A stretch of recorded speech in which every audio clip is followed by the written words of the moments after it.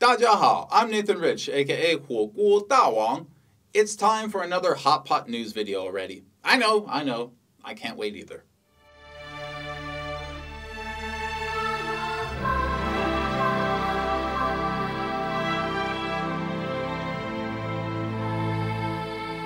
People are asking me to comment on other people who try to discredit me. Don't bother. I don't care what a bunch of dead weight thinks about me.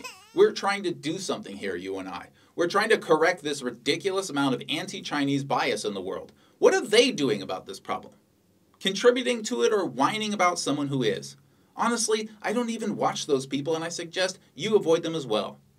Either we're going to try to fix this problem or we aren't. If we do things their way, we aren't. We have a real chance to tell the world it's okay to love China. So let's do that. Let's solve this problem.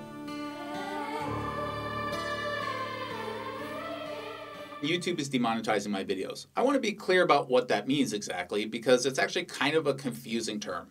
When you make a video on YouTube, you can enable monetization, which is really just ads. That helps cover the monetary costs and in fact the time costs of doing these videos. Some of these videos take me weeks to finish, and while I don't need the money to survive on, it's much nicer to make videos and not lose money in the process, if you know what I mean. So when you enable these ads, YouTube will determine if your videos are suitable. If they determine your video is too controversial, let's say, they may severely limit the ads on that video. When I say severely, I mean literally 90% of the ads and revenue are gone. There's of course no notification given, there's no rationale offered, no explanation or dialogue at all. The only thing they tell you is that your video doesn't follow the advertiser-friendly content guidelines. Well, then that's easy. I mean, just follow the guidelines and videos won't be demonetized, right? Wait, what are those guidelines anyway? All I need to do is just avoid any of these things. Inappropriate language, which is described as strong profanity or vulgarity. It also says it needs to be frequent use. Okay, well that's... oh, wait. Then here it says occasional use of profanity won't necessarily be a ban, but it could be. So in other words, if you say anything profane or vulgar, then it's completely up to them whether to demonetize your video. Well, alright, well let's see what else. Oh, violence, adult content, harmful or dangerous acts, hateful content, drugs, tobacco, firearms, adult themes and family content, or, and this is my favorite, controversial issues and sensitive events. They list out some examples. Sexual abuse, terrorism, extremism, war, death, tragedies, political conflicts. And they clearly write non-exhaustive. This means they can just demonetize any video by calling it sensitive. So there you have it. Unless I change this channel to one about my cats, they are going to continue demonetizing my videos. Because you know what? There are a lot of sensitive topics that need to be discussed in the world. So if you see a red X next to one of my videos, that means the video is demonetized. If you like the videos with the red X's and want to continue seeing them, I will ask you to support this channel by going to hotpot.team and reading the numerous ways to do so, or by checking the description of the video. I think today I'm going to engage with a hater. Fun. Amy Wright, Tian Tian. So this guy says he checks YouTube to see if I made a new video every day. Thanks, man. I mean, I'm not making these videos for myself over here.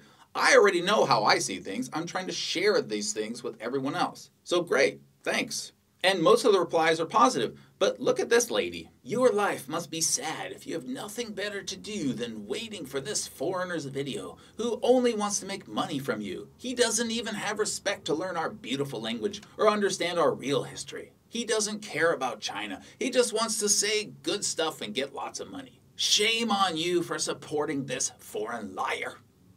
Wow, that's a lot of hate in one little comment. Let me clarify, since you seem confused about who I am and what I'm doing, and who you are and what you're doing. But you're right, my Chinese isn't good enough. I can understand most conversations without issue, but I can't actually speak very well myself. You know why? Because from 2014 to 2018, I was working as a CTO in a visual effects company, where I had a very nice assistant named Catherine who also translated for me. When your company is making Hollywood movies, no one has time for the CTO to slow everything down with clunky Chinese. But because I am fascinated by the language, my listening skills developed. So when I hang out with my friends, I can understand most of what they're saying, but I'm like a mute. Believe me, it's sad. And now I'm so busy I barely do anything anymore. No excuse, I know. So in a way, you're right. My Chinese isn't where I want it to be. You got me there. But then you start to wander off and lose the plot a bit. You seem to think I'm making videos to get money. Lady, I hate to be the one to break this to you. And please don't tell anyone this. I don't care about your view count at all. You know how much money I get from these videos compared to, let's say, if I just say yes to any of the huge offers I have for my time? Zero. Less than zero. I'm losing by not taking bigger offers I get to be a technical executive at companies in America. Instead, I spend my time in the country I love pushing away high-paying part-time work to make videos on a subject I'm passionate about. And then I get mosquitoes like you who come along and accuse me of gaining money. No, these videos are killing my bank accounts. They're losing me more money per year than most people make. You get it? And I would have to be stupid to not want these videos to cover their own cost. Then, weirdly, you say I don't try to learn China's real history. This one is so strange, it actually makes me think you're trolling. You do realize that I may literally be the only foreigner in the history of YouTube to be creating a real history video series about China, right? I'm going to open the history up to the world. The question you should be asking yourself, Amy, is why haven't you done this? And why do you attack those who do? Why are you so determined to attack one of the voices supporting China? And that brings me to the real point here. I'm not making videos for me, not for you either. I'm making them for people who enjoy them or need them. You see, Amy, there are Chinese people out in the world right now being bombarded with anti-Chinese media. They're being told by their friends and the media that their country, your country, is garbage. They are being taught to hate their families. They're being taught to hate their culture. So who can these people turn to for balance? You, Amy? Where are your videos, Amy? Oh, you don't have any. So your solution is to just let these people down? Let them suffer and lose themselves. Is that it? You see, I feel partially responsible for the current anti-Chinese climate in the world. I did nothing to help, and I can't stop it. But I can try to fight it. And Amy, I'll continue to fight it with or without your help. I'll continue to fight it even if no one supports me. I was making these videos before anyone knew who I was, because I care about China and the way it's perceived.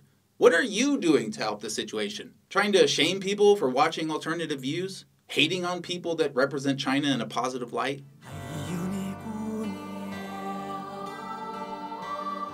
I've been thinking a lot about this documentary series.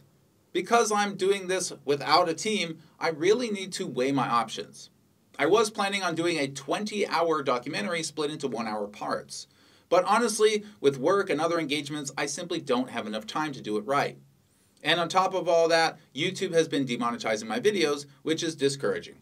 And even if I had enough time to do it right, you guys would still have to wait months as I finish it up. But I think I've got a better way to do it, which mostly solves these issues. I'm not 100% settled on this approach, but it does seem the best way, so you let me know what you think.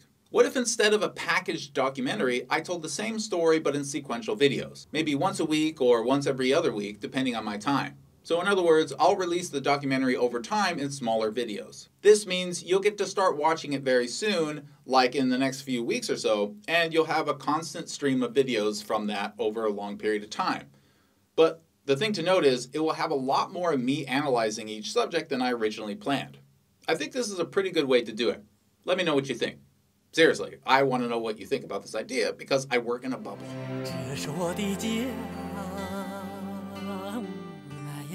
So why don't you do this? Why don't you go check out the Patreon or Subscribestar for the anti-Chinese channel of your choice? Go take a look, I'm serious, and compare it to mine. If you think the numbers are fair, then fine. But if you want to fight back, you know who to support. And I think we all know who Amy is backing. For other ways to support that don't cost money, check out the description of the video. I've got some more videos coming up, and a few of them are doozies, so stay tuned. In the meantime, just remember, contrary to what Amy says, it is okay to love China. Thanks everyone. 谢谢.